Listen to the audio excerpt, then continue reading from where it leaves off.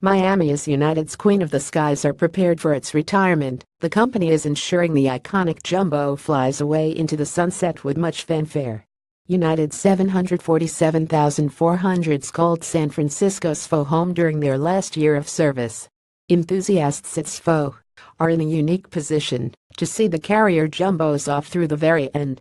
Fleet Week is an annual celebration of U.S. Navy's historical presence in the San Francisco area that takes place during Columbus Day week. Festivities open with parade of ships under the Golden Gate Bridge, followed by an air show capped off with Navy's Blue Angels precision flying team. United is a sponsor of the Fleet Week Air Show and as a consequence performs flybys with an aircraft from its fleet. This is a unique element of the San Francisco Air Show since very few air displays worldwide feature commercial aircraft performances. This year, United put the Boeing 747 in the air show display, giving the jumbo a proper send-off prior to retirement. Aircraft performing N121 UAMS NLN 291,671,211 unveiled a retro 1970s 747 French ship title as an ode to United's original 747,100 livery, first worn on aircraft N4703 UMSNL and 1,975,352 delivered in June 1970. United Air Show 1 performed high and low speed passes as well as a high-performance climb at Black Exhaust and Trail Low over San Francisco Bay. Much to the delight of the airshow audience, United holds its annual Family Day open house coincident with Fleet Week weekend at its San Francisco Technical Operations Maintenance Center. The 12th annual open house this year featured a special tribute to the Queen of Skies. United's 747,400 and 121 UA wearing fresh 1970s retro 747 French ship titles made multiple passes at San Francisco's Fleet Week Air Show. SF landmarks Golden Gate Bridge and Alcatraz Island provided iconic scenery for photo opportunities. And 118 UA wears 1970s 747 French ship titles as an ode to the United's first 747. United Technical Operations Maintenance Center at San Francisco. A 78-79 Dreamliner and two 747s were on display. 737,800 was the object of the planable. Expecting much interest, the airline wisely put two 747s on display for tours.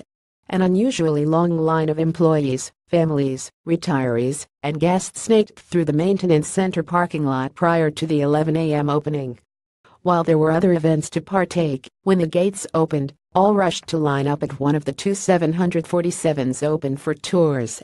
A separate line for the upper deck, and the cockpit required at least a 2-hour wait. Inside, tired and battle-worn, the Queen was showing her age. Nevertheless, with 3 weeks remaining in scheduled service, this was saying goodbye for most attendees. They sat in the cabin, took photos, and reminisced prior to exiting the aircraft one last time. Much despised Fowler across center business class seats on the lower deck of the 747. Caveated United Polaris first seats 1A and 1K at the nose of the 747. No seat back display for economy class passengers on the 747. Bring your own device streaming entertainment, augment old-fashioned overhead and bulkhead screens and armrest audio entertainment. Aircraft N118 UAMS NLN 288,111,201 joins N121 UA with 747 French ship retro titles. For United's final 747 commercial flight on November 7, the airline is planning a throwback flight, recreating the July 23, 1970, first 747 flight from San Francisco to Honolulu. Flight UA 747, which quickly sold out in just 1 hour, will feature the 1970s-inspired menu and in-flight entertainment as well as flight attendants in period uniform. As part of the retro celebration, a collection of vintage crew uniforms was on display. Perhaps these 1970s Hawaii uniforms will be used on the final Honolulu 747 flight. United is also sending the 747 on tour to its hubs in San Francisco, Los Angeles, Houston Intercontinental, Washington Dulles, Newark, Chicago O'Hare, and Denver for 12 weeks starting October 12. At each hub, lucky employees chosen by lottery get to fly on 12 flights to nowhere on the 747. During these final weeks of 747 service, 3 SFO destinations remain on the United Jumbo timetable: London Heathrow LHR, Frankfurt FRA, and Seoul ICN. United will operate its last scheduled international flight on October 29 from ICN to SFO on flight UA 892.